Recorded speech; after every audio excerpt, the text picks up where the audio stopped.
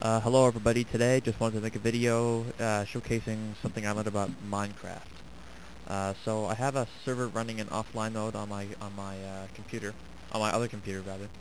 And you can see when I log in with my username, it'll say I can't connect. That's okay because I'm using the old launcher and it doesn't accept the old-fashioned, anyways. But I try to connect to my server, and I've already logged in here. But when I hit list, I found the only player connected right now is player, and that is true. I'm the only one on my server right now. But notice I'm player. I'm not actually, my username.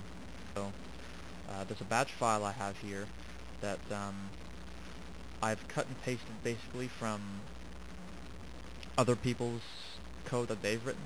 I'm pretty sure I have it bookmarked in Firefox, so I might put the links to the original code in the description. Yeah, I'll have to. Anyway, so what this is like a custom launcher. It basically skips the launcher and boots the game. And back here you can see this is my username, Cobalt. So if I'm going to send this in an exe one of these days, but so I boot the game and it boots directly into the game, skips the launcher entirely. It also has the quit game option. So if I hit multiplayer connect again, you'll see that I'm now somewhere else because I'm in a different account. I'm actually going to get inside real quick. And when I hit /list again, you'll find that Cobalt is now online, which is me.